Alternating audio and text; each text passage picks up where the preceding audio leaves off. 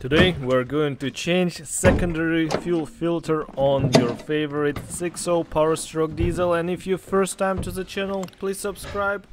Very appreciated that. Let's get started.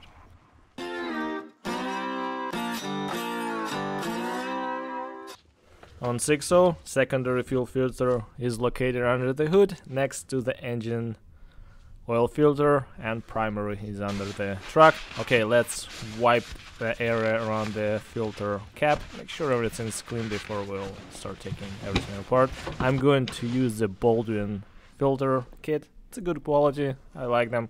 Okay, let's place a rag, or I'm using this spill kit pad. Make sure we won't spill any fuel. 1/2 inch ratchet or 24mm socket to remove the cap.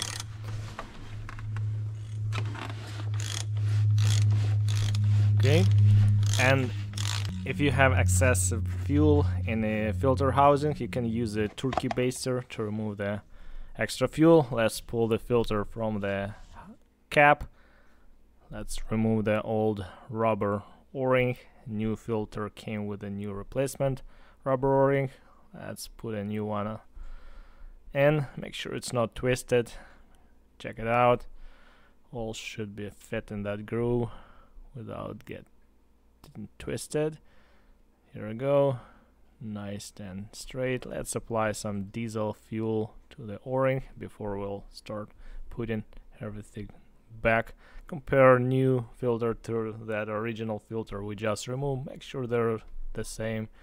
Let's put a filter into the housing. Okay, we got that one inserted in, and let's place the cap and started that filter cap by hand. Here we go, and now tie it with the wrench.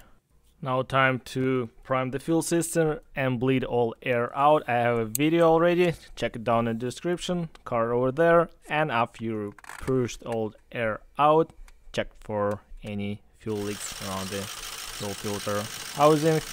Thank you so much, guys. Take care and bye bye.